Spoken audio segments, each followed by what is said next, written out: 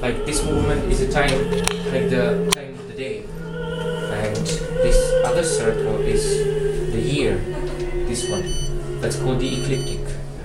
But let's start. Here's the polar star, yeah? There is polar star, in reality, because there's north, and this is north, and this is south, that's east, and that's west. So now it's right, and this is 52 degrees, because the polar star is 52 degrees altitude from the horizon.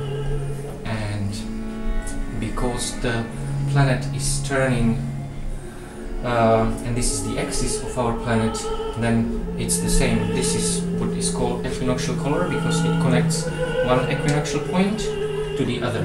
And this path is the path of the sun during the year. So see this as the calendar. 365 days, roughly 360 degrees in a circle. So let's say a little bit less than a degree a day, something like that. So because the sun is going up during the spring equinox, you know, this is the equator, celestial equator, or our equator, it doesn't matter, it's the same.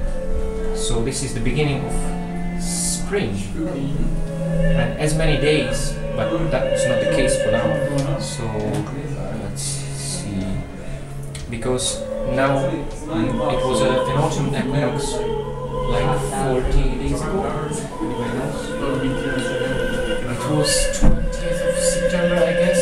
So September, October, that's 30, and another 20, so 50 days. So 50 degrees, and the sun should be here. And then what time it is? It's 9 o'clock. So if the sun rises in the east, you know what I mean? The sun is in here, and if it touches the horizon, then it starts to rise. Oh yeah. That's why the day is so short, because it only makes this arc during today, whereas when it's up here, it makes much a longer one, and then, you know what I mean? So let's see.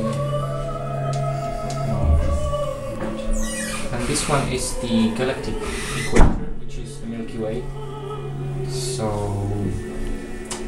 I hope it is rightly arranged.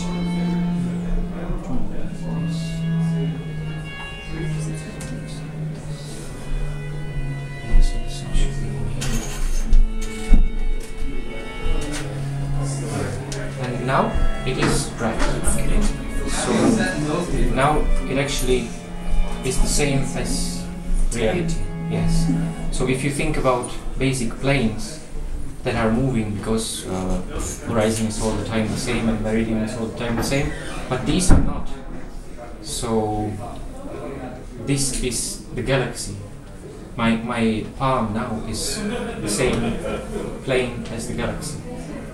Yeah. The spiral galaxy we live in. Where's the center? Center is in the Sagittarius, which is in here. So the center of the galaxy is right there, because we are in the center of this. So if you connect this with this point, there's the center of the galaxy. And the sun would be there right now, you know, the same, just to connect that. And I don't know, you would have to have questions. It's just it's supposed to be like this. So actually moving this, you're moving something that doesn't move, if you know what I mean. We are moving, but this is not supposed to move. So by moving this, you're actually seeing something that stays the same. Well, I'm just... It's a relative position. Yeah, it's a relative position, that's all. And then the big thing is to start using it's called the spherical triangles. But again, you would have to have like a paper, or really like a question, or you would have to be determined to spend some time to understand. Yeah, but simply said, usually you use any star or sun during the day. Only sun is visible. So the sun is now here, This is the sun. So this would be 1 point on a sphere, and the zenith is always another point because you are right here beneath the zenith. It's like that. So the thing you're trying to find is the star that is right above you in the zenith. That's the point you're trying to find. This is the one you know because you know where's the sun, and either you know because this angle is the time, and you know you just make this simple measurement, which is by sextant or something. You measure how high it is from the horizon.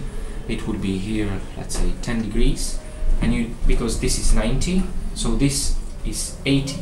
So you have 80 degrees, and then because this is, as we said, 52, this must be again only 38.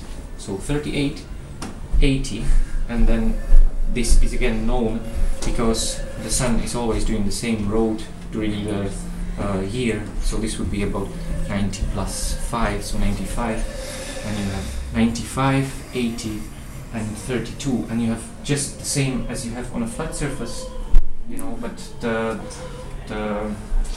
if you put all the three angles together, it's more than 108 as on a flat surface, and there are like rules that you have to follow, but Yeah, I know. because this angle is the time, so not knowing the time, you can either find time when you know the rest, or knowing the time and not knowing some other thing, you can just count the rest, that's all.